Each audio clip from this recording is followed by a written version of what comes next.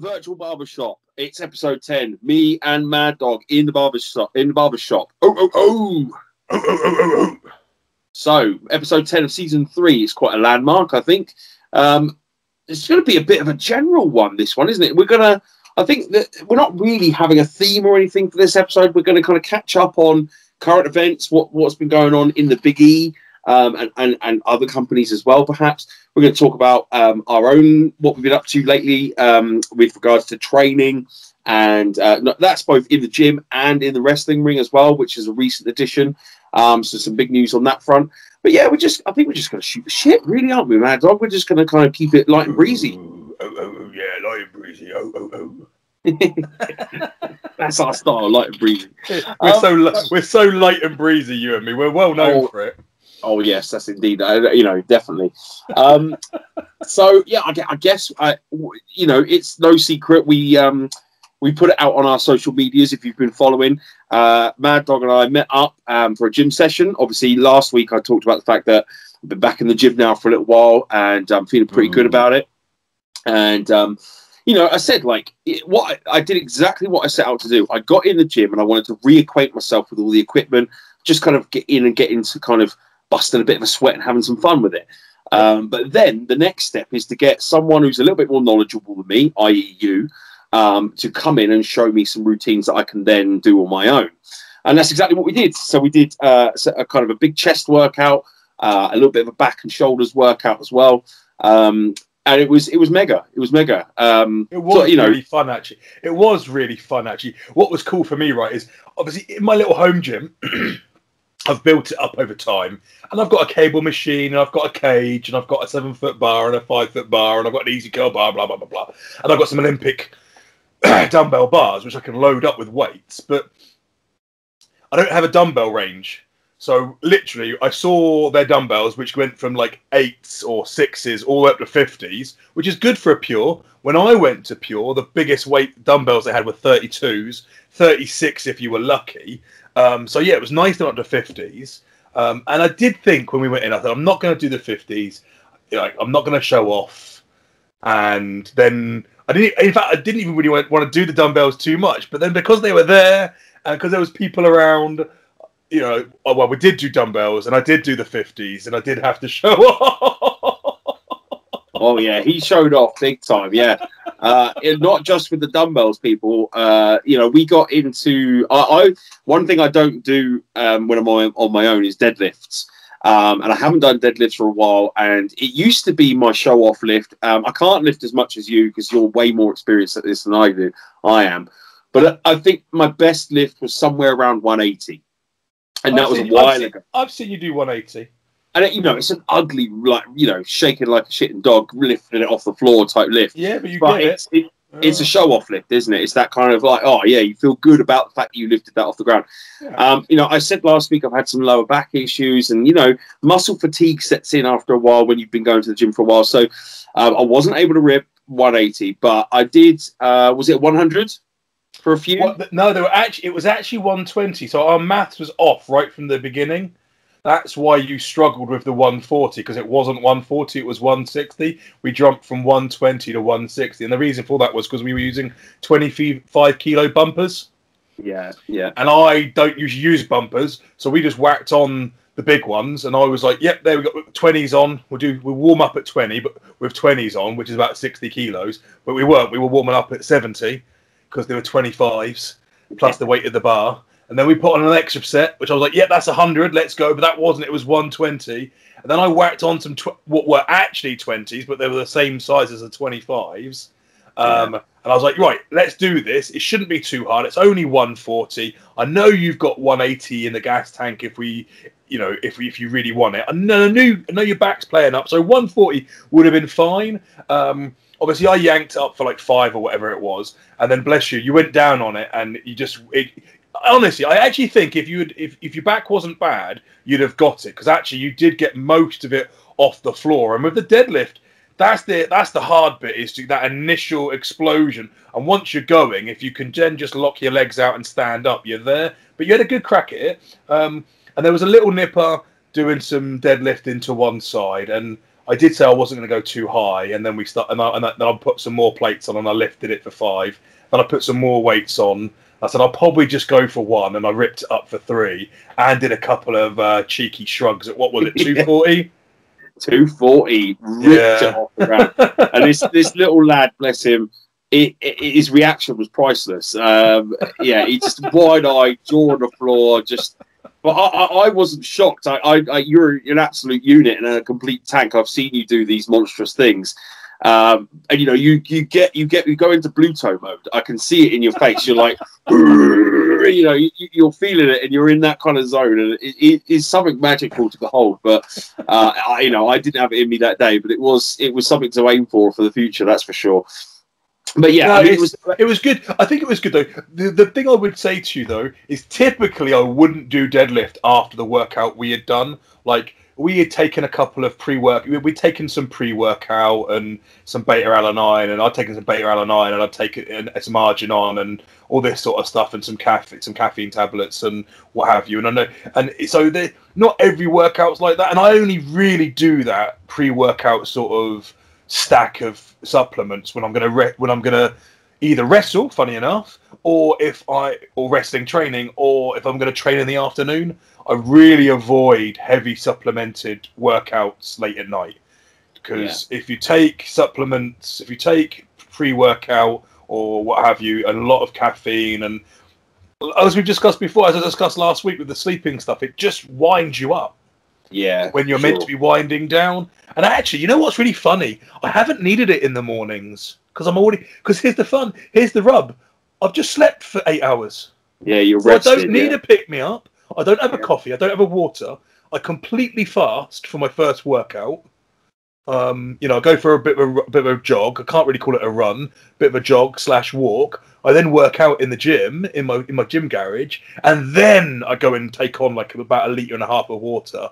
And then about half an hour later, I have a cup of coffee, and then I fast all morning, and I eat I've actually did what you suggested as well. I've brought my food. I brought my fasting window down to 11 o'clock. Well, this is what we were discussing in the gym, wasn't it? About you know, shocking the system, because you were saying, like, you know, I'm doing everything, and I can't seem to drop that weight. And we discussed last week. You've changed your whole routine around your sleep pattern, except you're still eating in the same windows. And I just well, you know, the one thing you haven't changed is your eating windows. Give it a go. So we'll see, I guess, over the, you know, between the next few episodes, whether or not that has an effect on you.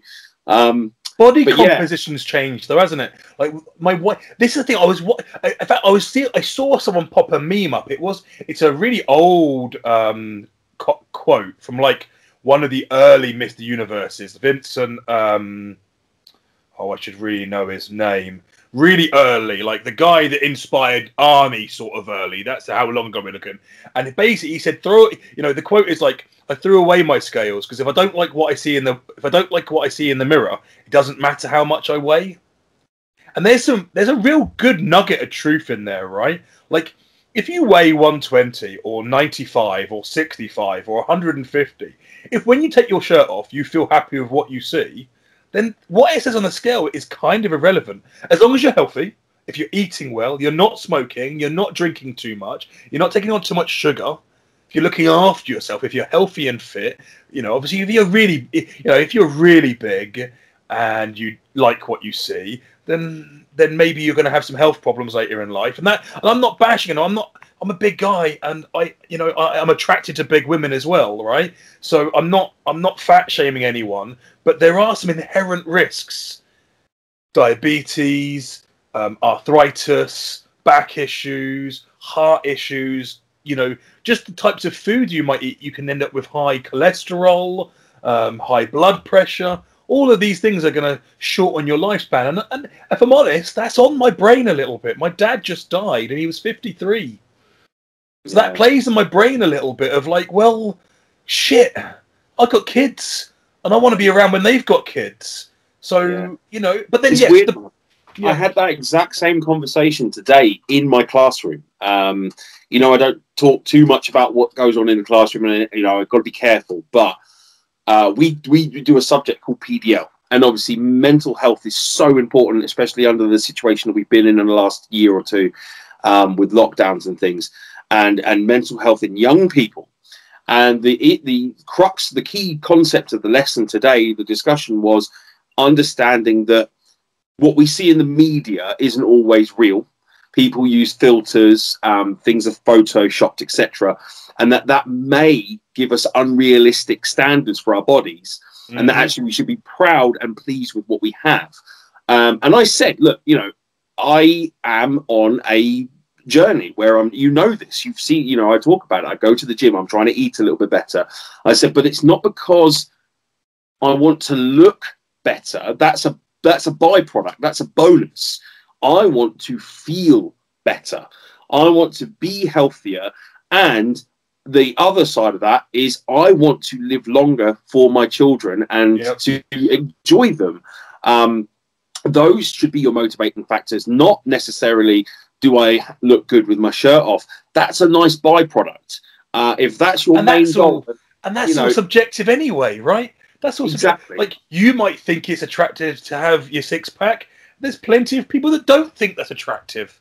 Like, and it's and both things are fine. Both ways round are fine. Everyone's entitled to like what they like, right? So yeah, okay. That's basically so anyway, back to what we're doing on Sunday. So we really focused in, and I would say though, we did a really good chest workout, a really complete one, very similar to the simple system that I use. So I use a very, very simple system for working out, which is you pick a major compound movement, and there's kind of 3 or 4 basic ones. There's lots of complex ones, but compound movement should be simple. But the idea behind a compound movement is it should use a big portion of the body chain. Yeah, it should incorporate lots of muscle groups, okay? But there'll be a core component that you're working, so chest, back, shoulders, legs, what have you. But the whole body should be involved. So even with a bench press, as I described to you on Sunday, it should start from the toes. A good bench press, you bury your feet into the floor, you plant them in hard. The pressure starts there. It goes through your legs, into your butt, into your glutes, which you try to screw up and grip the bench with your bum. You arch your back slightly to try and grip the bench with your back. And then you push the bar away with your arms, your triceps, your shoulders. But predominantly the chest is the main muscle group that you're focusing, especially when you're doing your mind-muscle connection. You want to put your mind in the muscle that you want to work the most, which will be the chest. But you can't lift the weight without using your hands, which requires your forearms to grip, requires your biceps and your triceps to do the contracting and concentric movements. Your shoulders are involved, both front and back. Not so much the side delt's not really involved, but the front delt and rear delt's involved. Your back muscles are involved. Your erector muscles are involved. Your glutes are involved. Your legs are involved. Your calf, so that's a compound movement. And you can look at shoulder press. Same thing again. You want to grip the floor with your feet, press through. It goes through your hips. It goes through your back. Goes through your shoulders. It goes through your arms. Same with deadlift. You're starting from the feet again. Your feet are planted into the floor, heels buried in, hands grabbing hold. So again, as we go through these movements, you can see the recurring theme. They're all compound. They're all working a big chain of muscle group. Everything starts from your feet, which is something you take away from if you take nothing else away. Everything starts from the feet. So yeah, that's your building block. That's your first block. Yeah, you put that in first. I don't know if you've heard of this, and I heard this when I was a kid at school, early, but when you're trying to fit as much as you can into a jar, if you've got pebbles, rocks, sand, and water, you put the rocks in first, then the pebbles, then the sand, then the water, right? So your compound movement is the rock.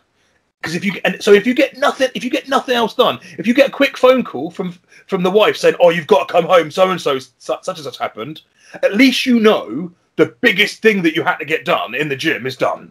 Yeah. Like, fuck all the pebbles, fuck all the accessories. I've got 2 more sets and I'm leaving. Or okay, well I did 3 out of 5. Now I've got to go because of an emergency. But I know I've got my big thing done, right?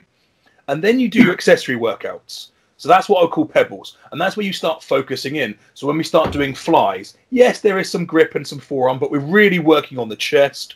We start working on pullovers. Yes, we're using the triceps, but we're opening the thoracic. We're working the chest. So we start to really focus in, and they're the pebbles. They're like the little tasks. And you don't want big weights on that. It's all about just volume and pumping the muscle and working accessory groups. And you can also work supporting muscles. So a lot of people on chest day will work triceps, because you can't do anything without your triceps. It's all really integral.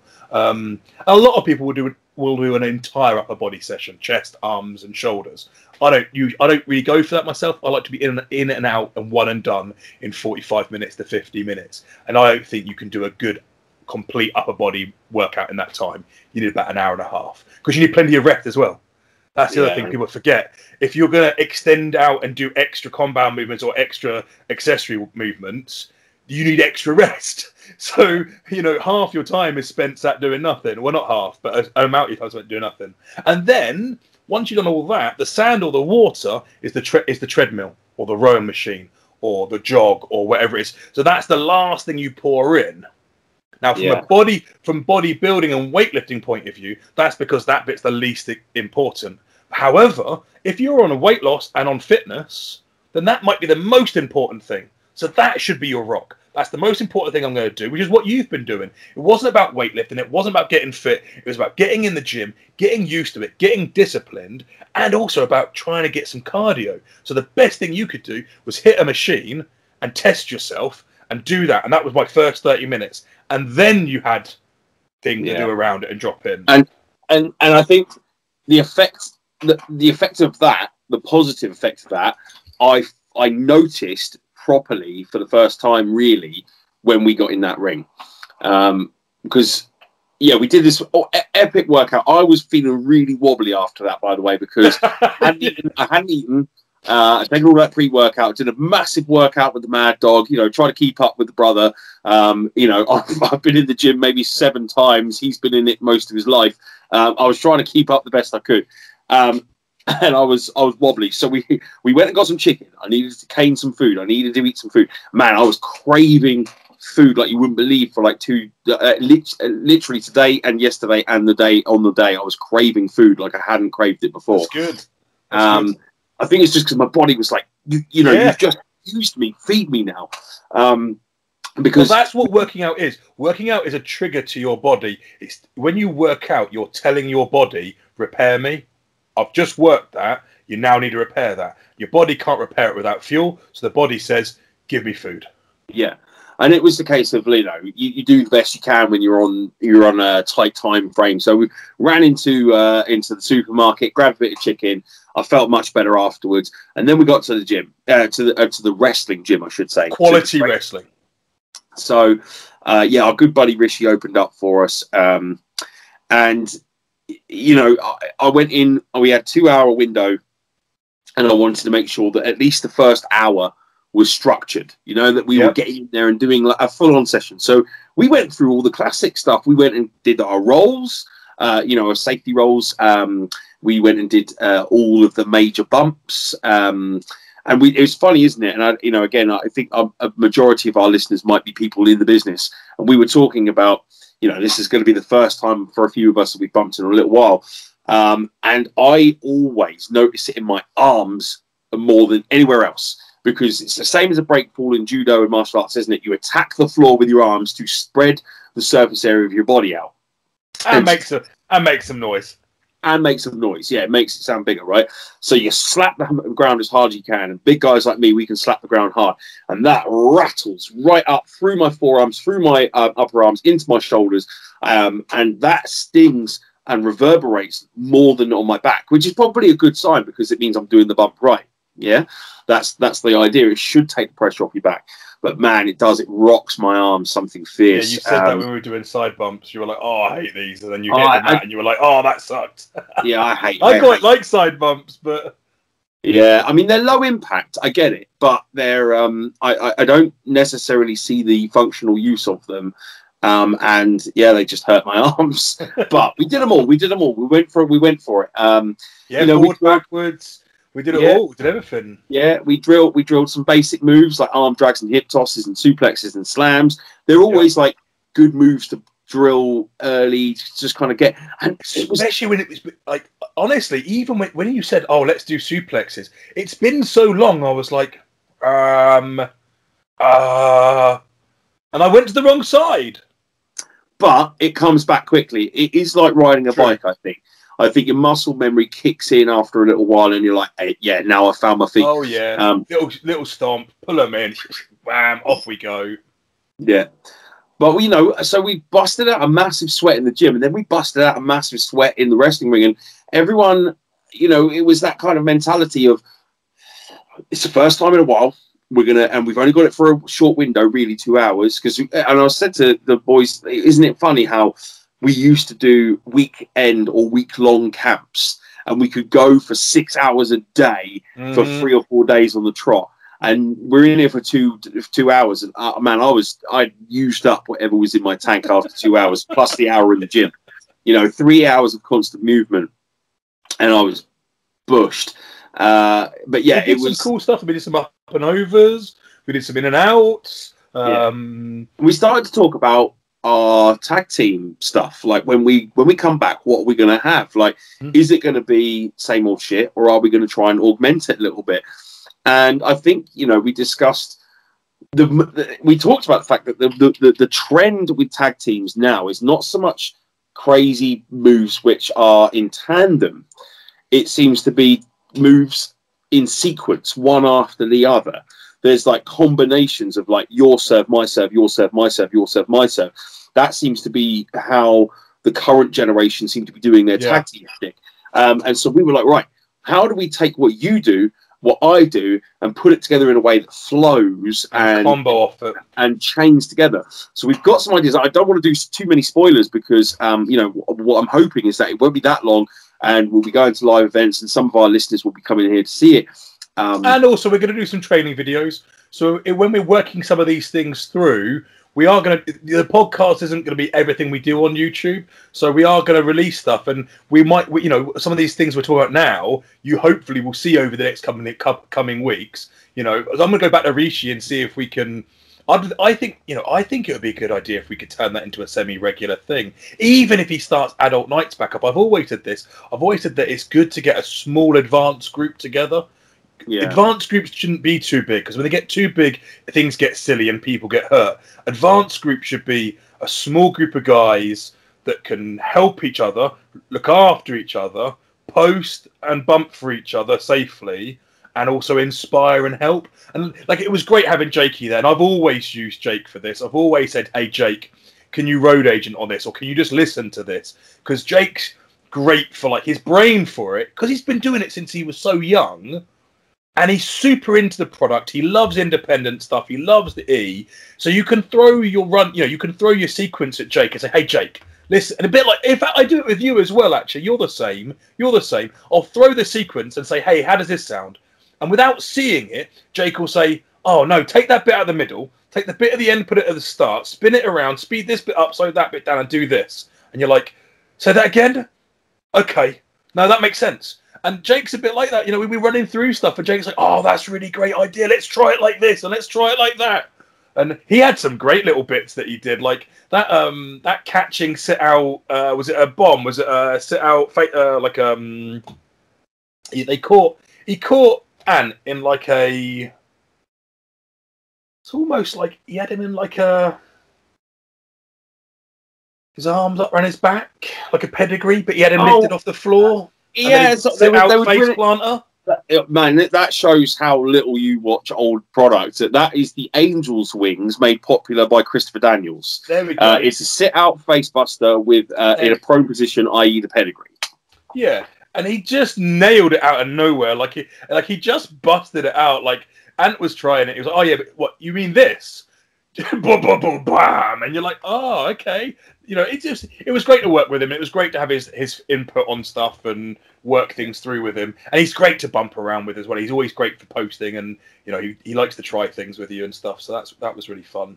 Yeah, shout out to Jakey. Yeah, he's a good lad. He's got endless energy for it. And he's just got a good attitude about it. So he must be eating lightning at the moment. He must be eating lightning at the moment, because he is shitting thunder. Like, he is like on it. Yeah.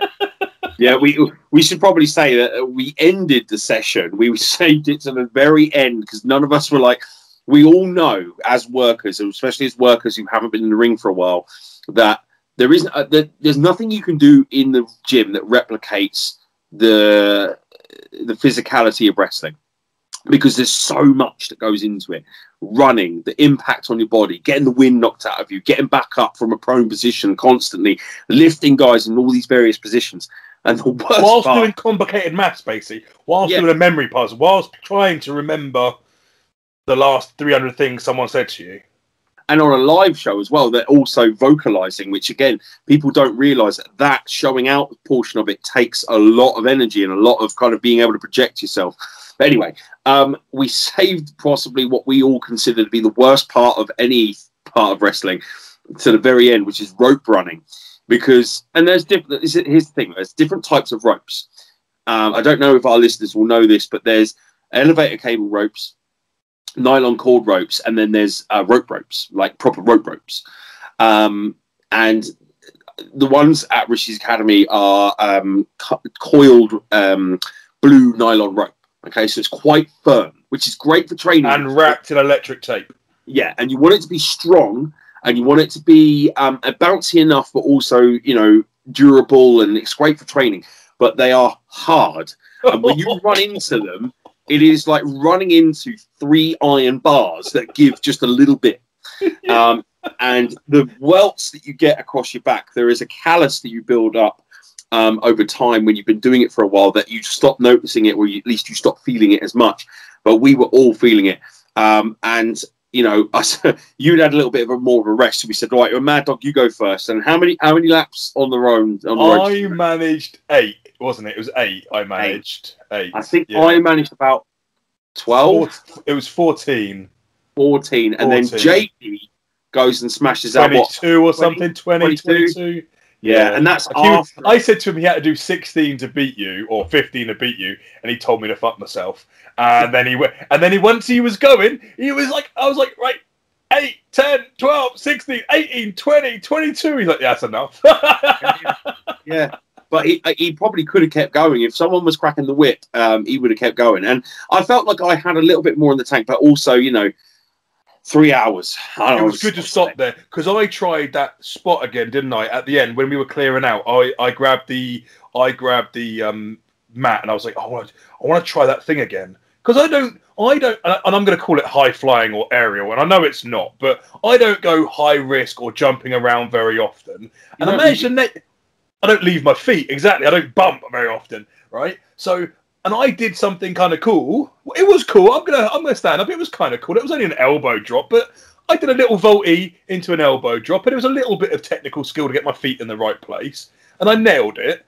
And then I tried it a second time, and I didn't get it, and that frustrates me, because is it a one-time fluke, or can I do that spot? That's it. You know, can I do that? So I wanted to have another go at it, and I will try again, but I was so gassed. And when you know, I had to post off my left arm. So I'm pulling myself so I can vault over. I've got to let go of the right because I'm coming over bodily, and I've got to swing my legs up underneath myself. So my legs are coming out one side over the rope, and then I'm swinging them underneath me so they're laying the other way when I land on my back. Which, for little guys, piece of piss, right? They do it all the time. For me, at 140 odd kilos, and I know I've lost some, but still, best part of 140 kilos when I've got some food and water in me, it's hard. And that's a lot of pressure all on my left arm. It's not my strong arm. My left arm's my off arm. I'm right-handed.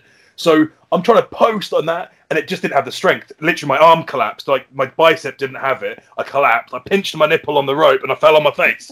And I was like, yeah, we're done, we're leaving. Yeah, absolutely. But these things happen, and you're right. I think if you had tried that having a bit fresh, you'd have nailed it. But and I suppose the preface for that was we were talking again about what can we do when we come back, and we were talking about subverting expectations, because, you know, we have established you're the steak heavy and I'm the sizzle. You know, you're the Matt Hardy and I'm the Jeff. Not saying we're not that either to Matt or Jeff, but no, and I'm certainly not Jeff. But, you know, Mad Dog is the guy with the roots in the ground, and I'm the guy that goes off the top. And it'd be nice to subvert that expectation for big events. And, you know, Mad Dog was like, right, well, I can do, I believe it's called a slingshot elbow, by the way. I think it's the popular name for it. A slingshot elbow, you know, from the outside to the in and then dropping the elbow on a guy on the floor. And I said, well, I can be the stake heavy for the setup for that. I can give them a move, the big stalling suplex or whatever it is I like to do. I would usually land, to set up something for you. And then also we drilled, well, you drilled moonsaults for the first time in what I think you said about 4 or 5 years. I haven't done a moonie in training since before Tommy was born. Yeah, Tommy's 5 in the summer. So it would have been probably at least 5, if not 5. And to be fair, and that's towards the end of my training as well. When I stopped, like when Tommy was born, I didn't really do a lot of training. I was more doing shows and what have you. So, and you get to that point in your training where, when you're early days in training, you try everything. Yeah, you try everything because you don't know what's going to fit. You try every shoe on until you find what fits. Slowly over time, your coaches, your style, what you need to do at the weekends or on the camps, what your promoters want you to do, what your size and the position on the show expects you to do, that kind of dictates what you train. Like, I stopped doing moonies because I'm 6'2" and 140 kilos. When I go to a show, the promoter doesn't say, oh, yeah, Mad Dog, you're out first, and you can do a moonie, can't you? They don't, like, no one has ever said that to me. No. And again, in all reality, like, that's not what I'm not expected to go out there and do that. And often my opponents, either I'm up against another really big unit, so no one's expecting to see moonsaults in this match, or more often than not, I'm trying to eat a little guy, and that's his stick. I'm not meant to take his stick. Same as I used to get really upset when little guys took really big moves, like big stalling suplexes or TKOs or, you know, Samoans, and I'm like, what are you doing? Yeah, you weigh $105. We know your role. But we did talk about the fact that just because you can do it and because you drilled it doesn't mean it's going to become part of the repertoire for every single match. It's something that we're going to save for special occasions. And funny enough, in the lead up to this pod, I was reading the dirt sheets, and Cesaro was talking about the UFO, where he has the guy on the rack and he spins around and takes his hands down. And he said, I'm not going to do it all the time because it needs to feel special. It needs to be a momentous move that I pull out on those big matches. And that is the combo moonsault will be one of those. It will be when the moment arises where we're like, right, we got 1,000 people in. It's a hot crowd. We're in the main event or whatever it is. Whatever the situation is, if it calls for it, we know we've got it. And that will be when we pull that one out. And it will feel special when we do. Talking about the dirt, especially because it's always a bit special when you do a moonie. Like everyone, it's always special when you do it. Like, I think it will just elevate that. The pop would be incredible if it's like, holy shit, Mad Dog's done one, and then you do a nice one. You know? Oh man, you put yourself down. Yours was fine, man. Like, and it was safe. What you know. You're going to have to get yourself some knee pads, by the way, bro. You can't. I'm padded up. I was wearing pads on Sunday, mate. Yeah. I've learned that lesson. I learned that lesson a while ago. Work padless, and it freaks me out. You know me, I'm 90% pad these days. More pad than man. Yeah, more pad than man. But anyway, look, we're about halfway through our time slot that we like to keep to, and we've just mentioned the dirt sheet, so we should probably move on to talking about current events. Okay. So I just talked about Cesaro, and I guess that segues nicely into predictions for Backlash and kind of the fallout of Wrestlemania. Which has been quite quiet, right, so far. For something called WrestleMania Backlash, we're now 2.5, 3 weeks post-Backlash, 2 weeks out from the pay-per-view, and how many matches are announced? Well, 2 officially, and one of them's just changed, and I think there's 2 rumoured ones so far. But like the big thing that you said, it's quiet.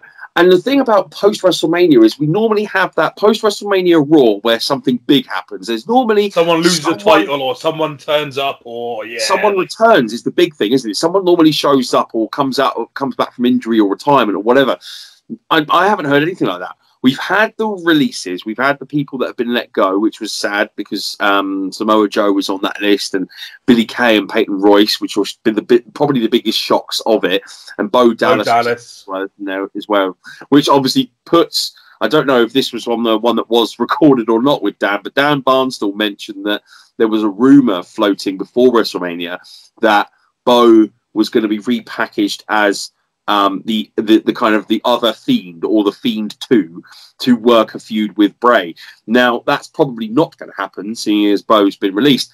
Unless Bo Dallas being released is a massive red herring to put us off when he then appears in a Fiend costume. Like, that can't be Bo. Bo was released. And they are clever enough to try that, but they are also... Absolutely. Yeah, it would, and I'd be intrigued with that. That'd be great. But at the moment, that's all conjecture. We have no word on that whatsoever. But there's some people we haven't seen. There's some people that have been auspicious by their lack of presence. Omos and AJ Styles haven't been seen since they picked the titles up, and they haven't been seen. But it does look like they're kicking. They're going to kick the tag division in Raw up a little, because you've got today, in fact. So you've got the announcement of a new tag team. Yeah, RK Bro. There's Shelty B and I'm going to show that I can't remember his name now. But T-Bar and Mace, New Day, Shelty B and his tag partner, and I apologise to his tag partner. I'm sure you're a great person, but I don't remember your name. On the top of my head, I just said Shelty B, right? And then RK Bro. So that's 4 tag teams. So I'm guessing that they're building that one of them will then face... You've got to think, haven't you, that they just don't trust Omos to do a match again? Even with AJ carrying it? I mean, I didn't hide my feelings about WrestleMania. I think it exposed how limited and weak he is. And, for a guy his size, he had no presence. I didn't like the way he smiled. He just didn't do enough for me. But anyway, what I do rate is obviously that they clearly are investing some time and effort into the tag team scene, which is great because let's face it, it's been lacking for a while. And I do still, I'm not a huge Riddle guy, but I do appreciate Randy Orton taking that spot. And kind of, from what, we can understand without any... I don't know. I think I'd rather see him smash him about, actually. Just potato him around the ring. If he could just literally build it, it's probably going to go that way. Let's face it. I'd rather just see him potato him around. I'm sure Matt Riddle's a lovely bloke, but he gets right on my tits. It's the part of the product that's not. I guess goes back what we say all the time, and I'm sure people are bored of it here and there. It's not for me. That character's not for me. I think it's for me 25 years ago when I was a stoner skate kid. But even then, I probably wouldn't have tuned into it because I would have said that's not real. Well, we had RVD, who was vastly superior. Well, that's it, right? If you're going to do it, bring back RVD. Exactly. Yeah. But what I mean to say is that I kind of respect that Randy. Did you see him plugging his blunts on WrestleMania? I did, yes. That was awesome. His rolling papers on it, yeah. Yeah, shameless. Shameless, he just handed out on WrestleMania. I got to say, I do like that Randy seems to be that guy that they can put into any slot that needs filling. All right, tag team division's a bit lacking. Randy's got enough name power. Let's put him with a young lad. Let's create a tag team off the back of a funny name. And suddenly it's telling. It's awesome. I'm guessing some backstage pun someone said. Yeah, someone must have said it in passing, like, oh, okay, bro. And then that became a thing. But Randy was like, yeah, I'll do that. And it's that kind of, he's that guy at the moment that you can just put into any slot and it works. It's always been like that, though. Think about back with the Legacy. He took 2 lads under his wing. Cody and the Quitter. Ted DiBiase. And the Quitter, the Marine 2. Then I'm out of here. Ted DiBiase. And actually, to be fair, back then, he was the one he's in my group of mates. Ted DiBiase was one that we fancied to go all the way.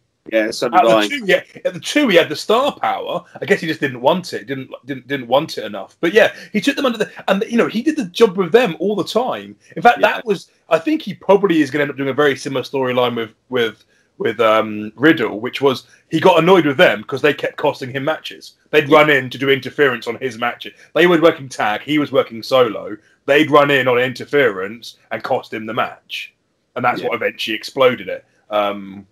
Yeah.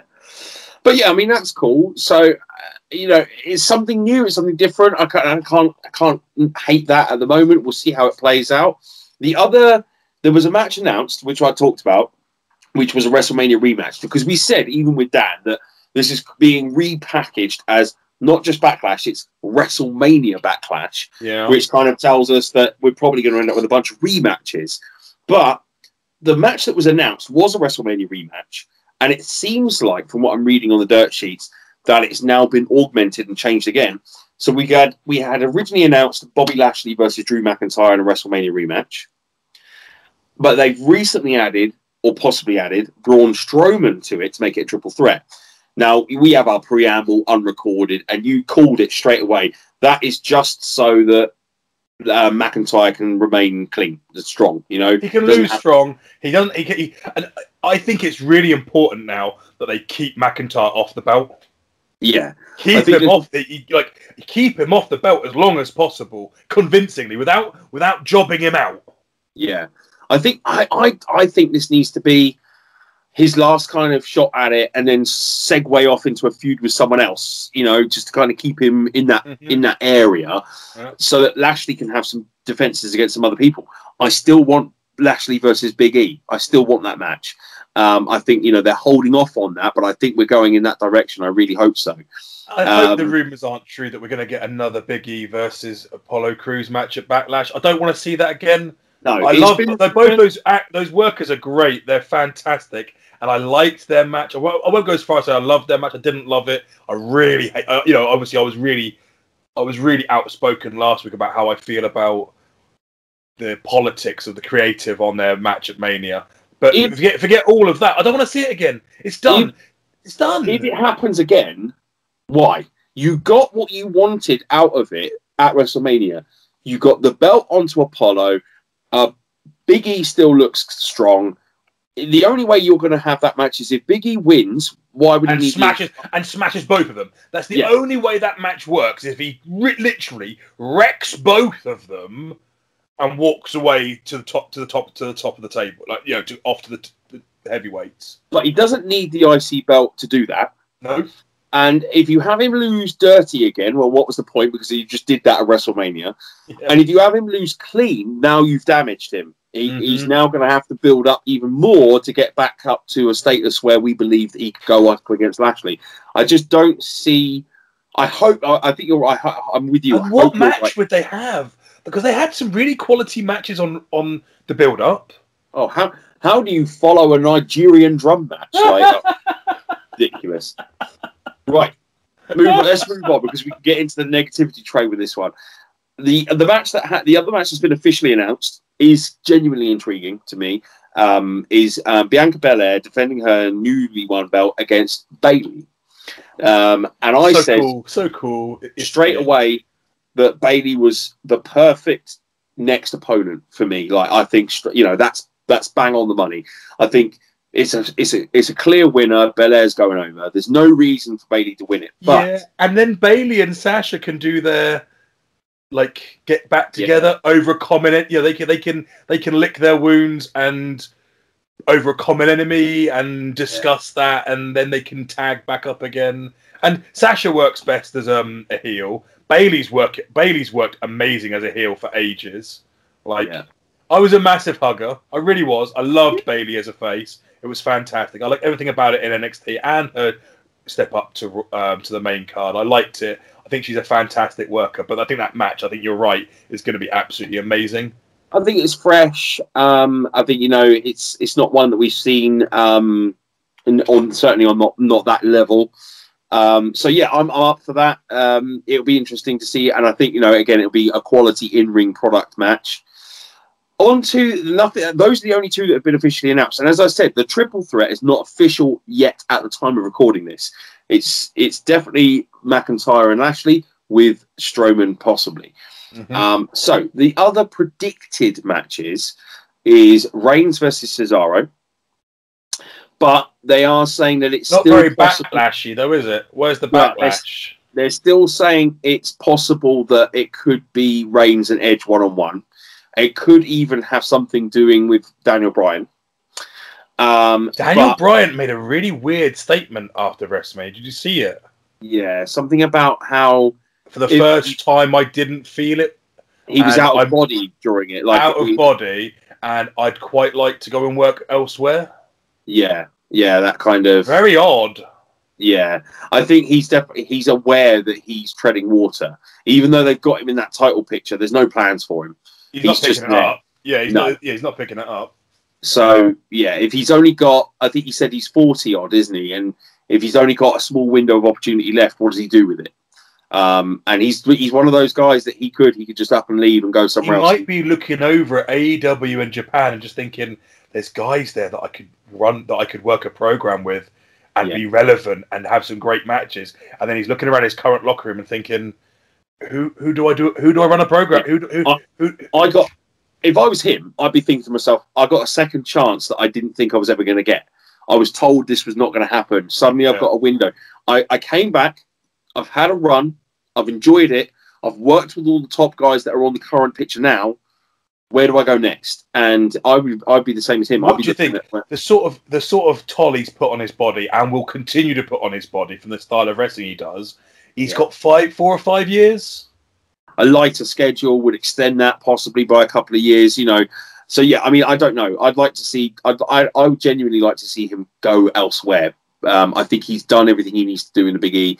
You know, it's a risk though, isn't it? It's not the be all and end all. The thing is that WWE, you know, for you and me, we're never going to get there, and for us, it's like winning the lottery. It's the be all and end all. But when you're a millionaire, when you're a millionaire, winning the lottery is not the be all and the end all. It's nice to have more money, right? But you want to. He has the experience and the ability, and I'm sure the bank balance and the security going forward that he can go and do other things. So I think if that's what he does do, I'd be really excited to see that, if I'm honest. And I haven't been really excited to see what Daniel's going to do for ages, if I'm honest. No. Me personally, this is what again, we're going into fantasy booking mode here. This is not predictions. I would much rather see Reigns versus Edge one-on-one because that's the match that I wanted at WrestleMania. You've been saying that for 3 weeks, yep. Yeah. And Cesaro being in that match is too soon. He had a great match at WrestleMania, but this is the start of a push. It shouldn't be, there's your push, there's your match, done. I would actually, if you're going to do something with Daniel Bryan, if he's still sticking around, why not do Cesaro and Daniel Bryan? I know they're both babyface, but why not do hold on, if you want the belt, you've got to go through me. I was the one that was in that match. I was the next contender. Because let's face it, those two would tear it down. And it would be Daniel Bryan could lean into heel for that match. Like, just pick the booze up for that match. You could even insert Rollins into that. Rollins, Daniel Bryan, and Cesaro in a triple threat would blow the roof off of any show. But so I hate triple threats, but anyway. I know you hate triple threats, but let's face it, those three could do it. They could do it and do it well. Yeah, as long as Cesaro was in the ring the entire time, which he has the gas tank for, right? He could be in the match like all 20 minutes of that while the other two get breaks. Like that's the only upside on triple threats when you're in one, is that you only have to do like one half of the match. Yeah. Speaking of triple threats, the other rumored match is for the Raw Women's Championship. The rumored match is Rhea versus Asuka, which is obviously the match, and Flair thrown in to make it a three-way. I was really surprised. Although I loved that they didn't, I was really surprised that they didn't do that at Mania, if I'm honest.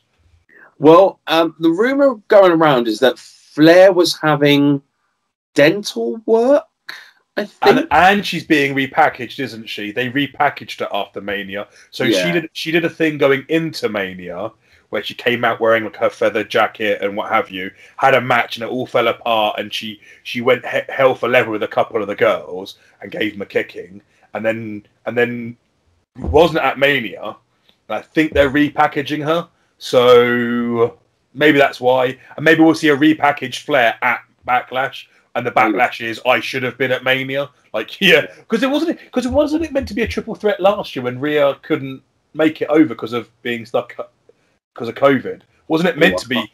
Wasn't it meant to be Rhea, Asuka, and Flair then? Oh, I don't know. I don't know about that. I don't know. I can't memory tickles, because I know Rhea was meant to be at that one last year. So memory, and I know it was meant to be with Flair. Memory tickles that I think it was meant to be maybe it was Becky Lynch or something. I don't know, but maybe. I know the year before was Becky Lynch, Flair, and Ronda, wasn't it? Yeah, but that's it. That's all that's been announced or rumored at this point. So there's so much. Really surprising, right? Because so many matches were ended with a question mark. What's Bray doing? What's going on with the Fiend? We haven't seen the Fiend. Bray's back, but we haven't seen the Fiend since WrestleMania. No. Sheamus has got a belt and just doing nothing. No.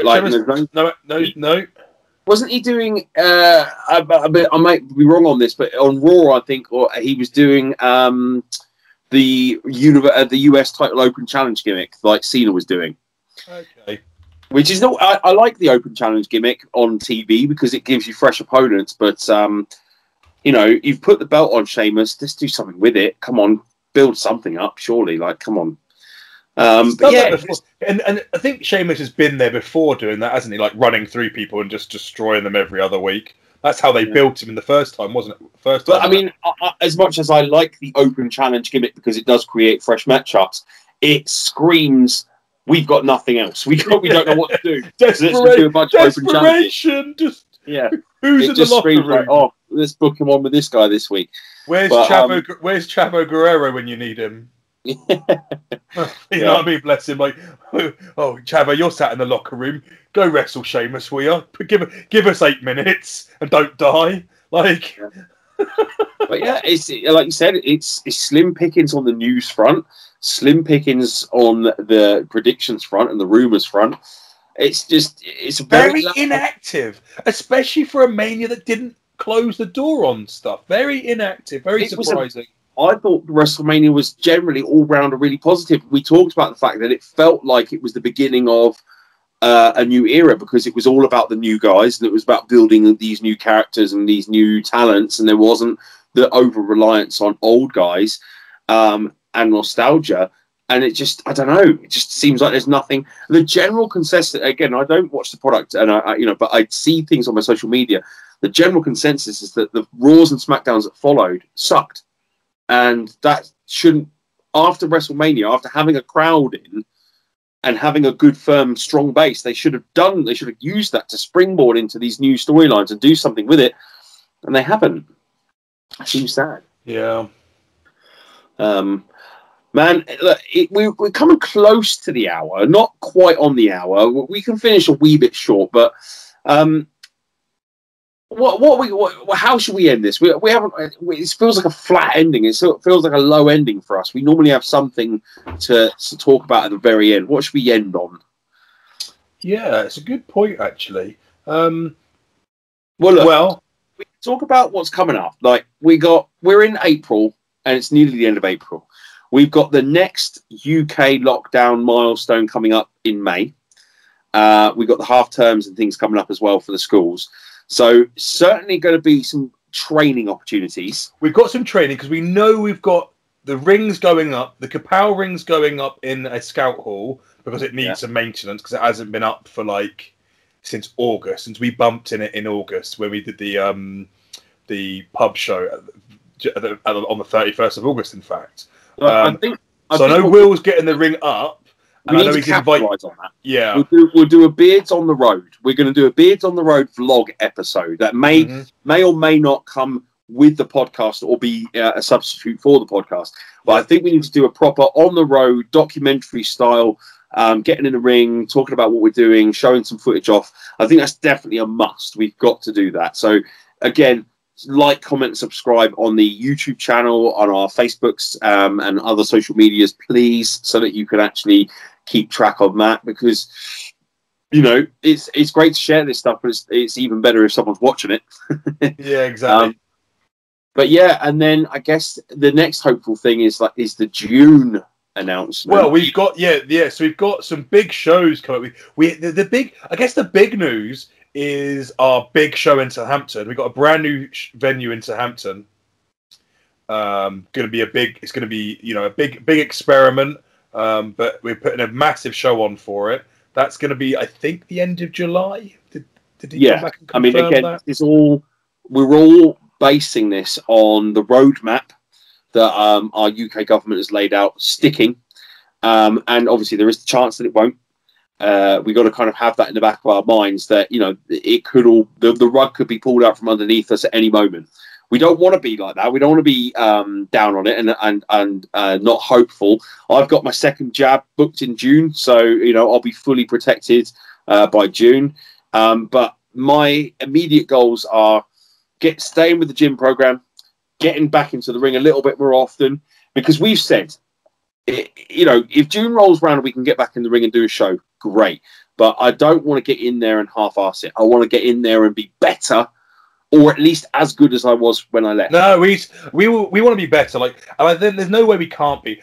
The point of the matter is, we got to get some training under our belt over the next few weeks, May and June. We've got to get some training in. We need to speak to Rishi. Once the quality regular adult sessions are back, we're going to be down there doing those. We've got to sweet talk the Rishi, sweet talk the champ, and say, look, champ, we want a couple of hours, sort out a couple, sort us out. We'll pay the price, whatever the going rate is. We'll split it between 4 or 5 of us or what have you. We'll get a regular evening where we can get down there and do basically the session we did on Sunday.